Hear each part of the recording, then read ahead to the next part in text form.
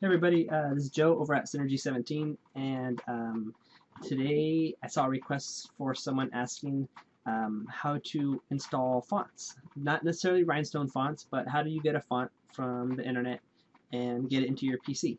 So I'm going to show you how to do this. So for example, let's go to thefont.com and choose a font. So you can either search through all their fonts. I already looked at one that I like called Black Fox. So you find the font right here, and it says download. So I'm going to go ahead and click on download, and I'm going to save it. And you can save it wherever you want. I actually have a folder called fonts right here. So I'm going to call it blackfox.zip. That's original. And then I saved it. When you're done, you're going to want to go to that directory. My fonts. Oops. Downloads. Right. This is wherever you saved your font. Fonts. And it was called Black Fox. And here it is right here. I'm going to right click and I'm going to extract it.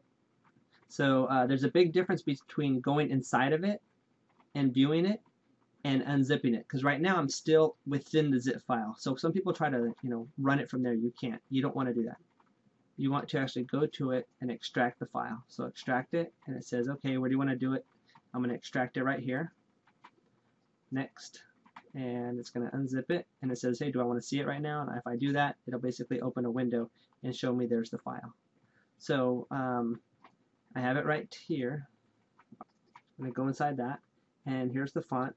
So if you have Windows 7 and above, or maybe even Vista, I think Vista and above, if you click on this, there's an actual option that says install. This is Windows XP, so I don't have it on this machine here. But on other machines, like I said, Vista 7, 8, you could right click and it'll just say install, click on install, and it'll install the font. So on this one, it's a little bit older, what I do is this. I'm going to move this folder here. And you go to the C drive, Windows, and there's a folder here called fonts right here. And that's what has all your fonts in it. So I'm going to take this here, and I'm right clicking and I'm copying over to fonts and release it. And when I copy it, it'll say installing it. And it's there. So now if I launch, I don't know, if I launch Corel or something, let me see.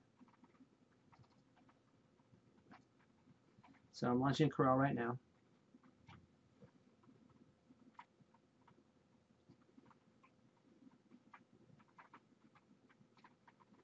And once this comes up, I'll show you that the font is installed. So I'll do a new document, and I'll say test. And in here, I have tons of fonts, so sometimes it takes a while. But under here, if I scroll up, I should have one called Black Fox. And let's see.